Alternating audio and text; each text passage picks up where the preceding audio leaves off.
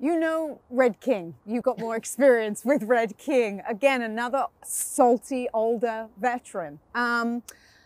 His last two races that you've won with him, 11 furlongs, 40. I mean, this horse seems to run any distance. What's his ideal trip in the two races most recently, the experience that you've had, you would feel?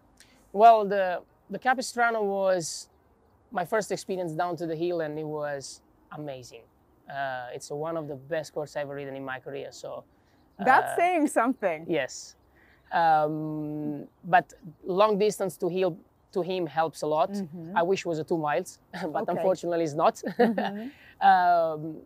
But yeah, he's an old horse.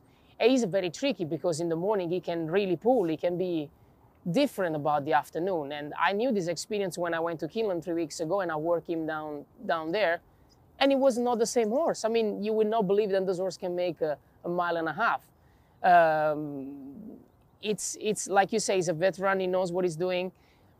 Between the two trips, obviously, I will prefer the second one because we beat an icon like United, and obviously, you know, gives you the opportunity to go to Breeders' Cup. But definitely, I had to take that decision on the backstretch because the pace went too slow, and I knew that if we was going for kicking, he is not the kind of horse then he has a turn of foot. So I take that decision, works well, and obviously Breeders' Cup is different. I mean, it's a small field, but it's going to be a solid race, solid horses, a lot of respect for everybody, United included. I mean, obviously, I don't see myself as a favorite. I see myself as not even an outsider, but a horse which I think he can run his race, and he will show up for sure.